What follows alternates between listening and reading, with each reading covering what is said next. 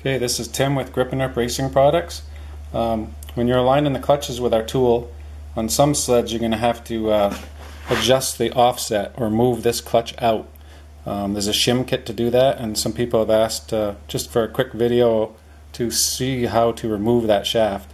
It's real easy. You get a ratchet wrench, 13 millimeter. It helps if you have one that you can lock at an angle. Get in here. There's a bearing retainer. You can see it in there. Get on that nut, loosen that nut up,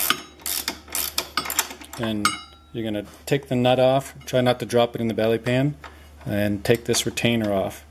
That's the first step, and then I'll go over to the other side. Okay, now that you've got the bearing retainer off and nut, you can move over to the mag side here. First thing you do is get a flat screwdriver, pop this chain case cover off. Then you need a 15 millimeter socket. Lock your brake to hold everything so you can loosen it. Loosen that gear bolt and washer that's going to come out. Careful not to drop it. Take that out. And then what's really handy is if you have one of these tools from C&T Power Sports. It's got a threaded rod on that end, and this is the same diameter as the shaft. So you put it in here, screw it all the way into the end of the shaft. What that's going to do is hold your top gear and chain from dropping down and slide through the bearing and the oil seal that's on the other side. So then take a rubber hammer, tap it. The bearing came out of the other side, and slide that through a little ways so you know it's through the seal. And then you can reach around, hold this, and unscrew the shaft from this tool.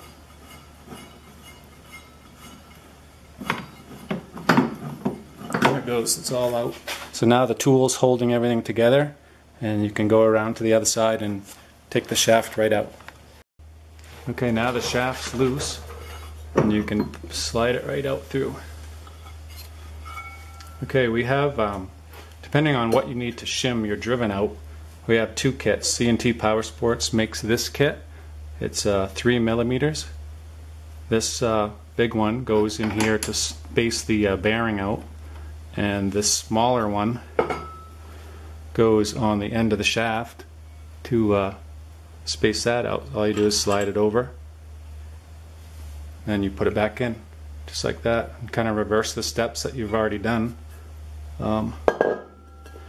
In the kit there's two more washers, and those are going to go on the bearing retainer right here, so when you put that back on and tighten it up, it doesn't bend this retainer over because your bearing's further out.